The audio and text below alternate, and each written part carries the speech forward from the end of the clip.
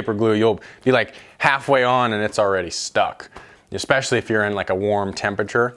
So that's like the thing about being around factory mechanics, is they always have these they've been doing it so much that they found like another process that makes it just that much easier. Okay. Done this once, we're gonna do it again. This is probably the easiest part about changing grips.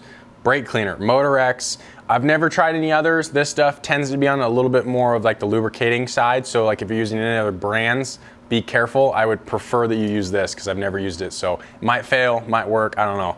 This is Pro Taper grip glue. The sticker got ripped off. Pro Taper grip. All right, start the process. Throw a generous amount of glue. You want to get it at the end of the bar, so like you're sealing that. I throw a decent amount. I like more than, the less you use, the faster it's going to seal too. So just a heads up, throw a little bit on the inside of the grip. I just like to do that. More the merrier. A little bit of brake cleaner. Make sure it rolls around. Get it on there. You can dump the excess on the bar. Spin it. It's going to be really loose at first. And then set the grip where you want it to be. Easy as that. Just hold it for a good 30 seconds or so and let it sit for, you know, the longer the better.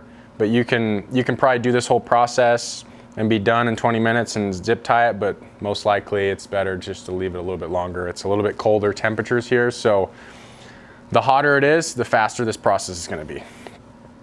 All right, another thing is I was showed this by Tanner Tremaine. He's my mechanic for this year, and he was the one that showed me how to do this, so I got to give credit to him.